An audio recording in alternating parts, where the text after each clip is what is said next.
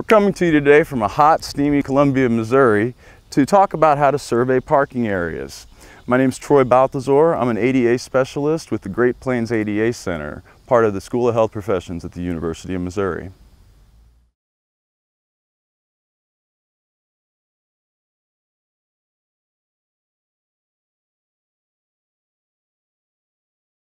In general, whether it's van accessible or car accessible, you're going to need a parking space that's 96 inches wide, 8 feet minimum.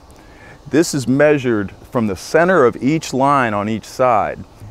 Then the access aisle for a regular car accessible space will be an extra 5 feet, so 13 feet overall. For a van accessible space, you have an 8-foot access aisle. You can also use a combination to ensure that we have an equivalent outcome, such as an 11-foot space and a 5-foot access aisle. Accessible parking access aisles should be marked with a paint that contrasts in color from the surface. The ADA doesn't specify what color to use, so blue isn't required, yellow isn't required. The primary thing is that it contrasts from the surface so people can identify it, and that the access aisle is marked in a way to discourage parking in that area.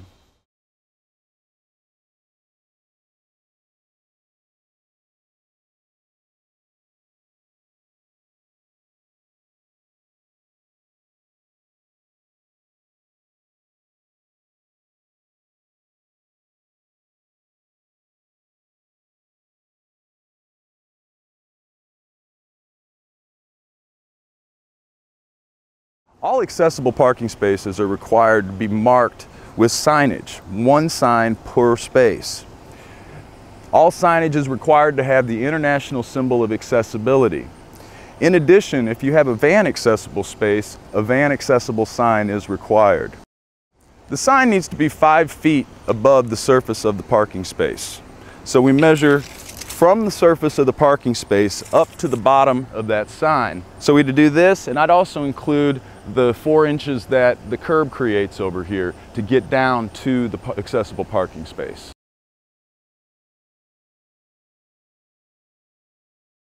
In this instance, we're in an outside space, so vertical clearance isn't an issue. But in places like parking garages and other covered structures, there is a requirement that there be vertical clearance of 98 inches for vehicles to have space to get in and use that spot. So again, 98 inches of vertical clearance in covered parking situations. Surfaces within the spaces and the access aisles should be firm, stable, and slip resistant. In addition, there should be no changes in level. Up to a 1 to 48 inch slope is allowed. So when you're checking the access aisle, the parking spaces for slope, take a measurement in several spaces to determine if there are any changes in level over 1 to 48.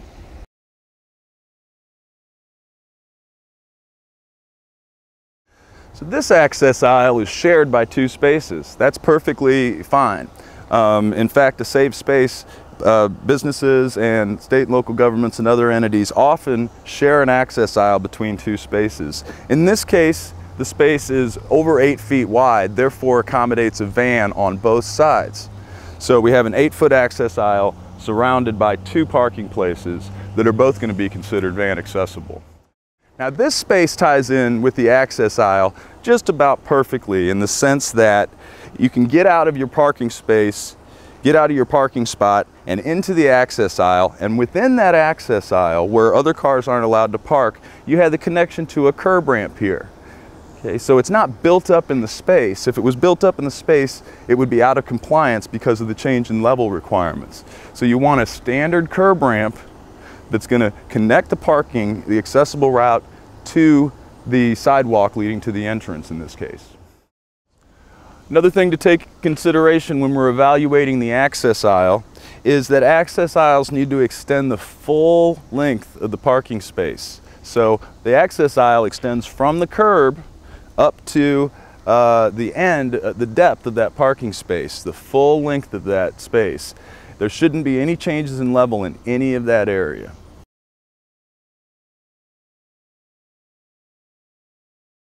Accessible parking should be located on the shortest accessible route to a building. In this case, we've got it located just perfectly. It's in the right spot.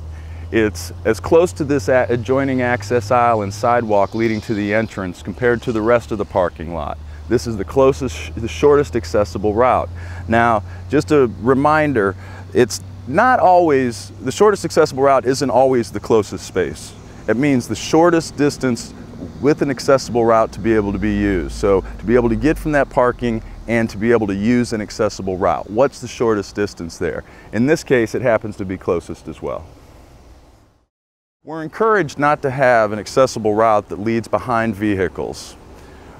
It's also suggested a best practice is when people do have to cross a vehicular way as part of the accessible route, that pedestrian route be marked with, again, some type of contrasting paint. In other words, to give a signal to both the user of where they should go, but also to other drivers to understand that that's a pedestrian walkway.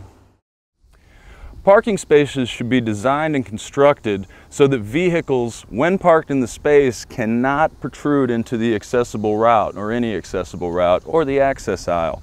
In this situation, there's no parking stopper used. So a person could pull up like this and be overlapping an accessible route, which is going to cut down on the space available for people to pass through.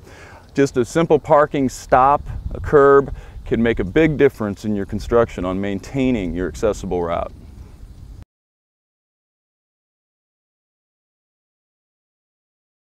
The number of accessible parking spaces in a parking lot is identified in Table 208.2 in the 2010 Standards for Accessible Design.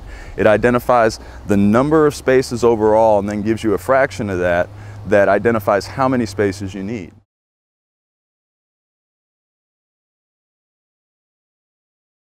Regardless of the number of spaces provided, the first space is always going to be van accessible, required to be van accessible. Then 1 in every 6 spaces overall, when you get in larger parking lots, 1 in every 6 will be required to be van accessible. And again, that means having the access aisle be a little bit wider. If an 8-foot space, we'd have an 8-foot access aisle. And then we're also going to be required to have van accessible signage at that spot. When determining the number of accessible spaces required based on the overall number of spaces, that determination is made on a lot-by-lot basis. So if you have 2 or 3 lots on a site, each lot is considered individually.